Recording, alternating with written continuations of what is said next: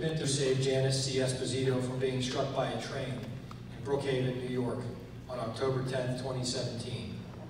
Esposito, 43, was driving her van through a railroad crossing at night when a collision with another vehicle occurred and her van was pushed onto a railroad track where it straddled both rails.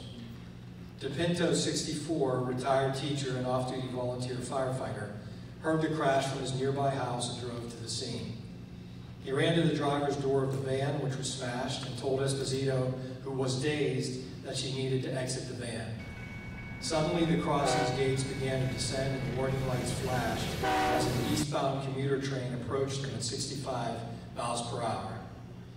Pinto ran around to the passenger side of the van and opened the door, then reached in and grasped Esposito, who was having difficulty moving.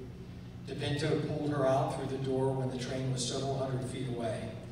Pinto quickly moved Esposito off of the track and to safety behind a nearby signal box where they sought shelter.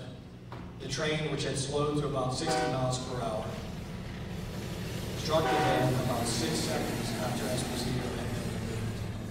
The van was thrown off the track and into nearby vegetation. Esposito was treated in the hospital for minor injuries.